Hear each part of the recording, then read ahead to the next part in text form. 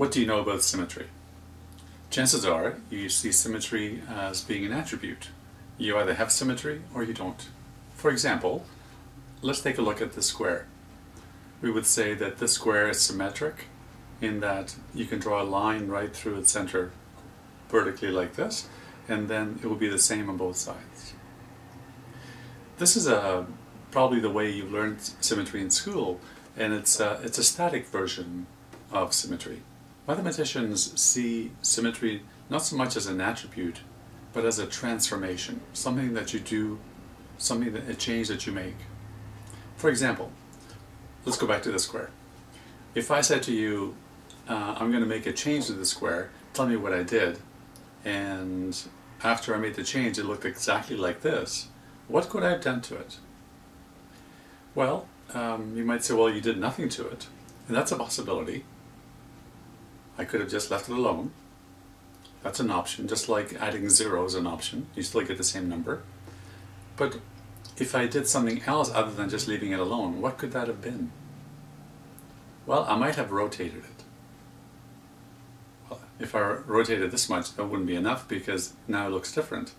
But if I rotated a quarter turn, or 90 degrees, then that would work. It still looks the same. Or if I rotate it in the other direction, this was clockwise. If I do it counterclockwise, that would be maybe negative 90 degrees or negative a quarter turn, positive quarter turn. Or I could rotate it twice. It still looks the same. I could also flip it or reflect it. I could do this to it. So all those things that I can do that leave the square looking unchanged are the symmetries of the square. And how many of those symmetries are unique?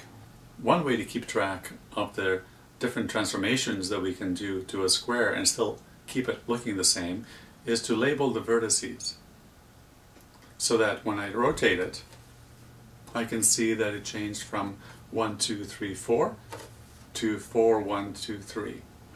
So this is a way to keep track of the different transformations to see that we're not repeating them. So with the square, if I'm rotating, then I can start with this and I can say, okay, rotate 90 degrees clockwise. If I did it again, I would get this one, and again I get this one, and again I get this one. But now we're back to where we started. So there's 4 different ways that I can rotate this. No matter how many times I rotate it, in the end I'm going to get one of these 4 positions. Either I would have this one, this one, this one, or this one.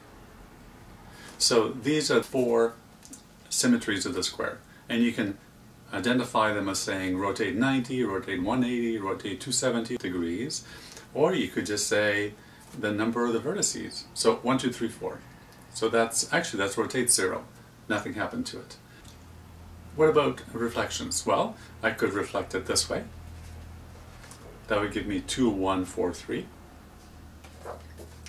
I could reflect it this way, 4, 3, 2, 1. And I could also reflect it across this diagonal and just flip it like this. So we get 3, 2, 1, 4. Or I could do it this way. 1, 4, 3, 2. And back again. So there are 4 different arrangements of those vertices. So if you want to engage young children with this, then using a square like this, labeling the vertices, they can keep track of the different rotations and reflections and see which ones are unique and which ones are not.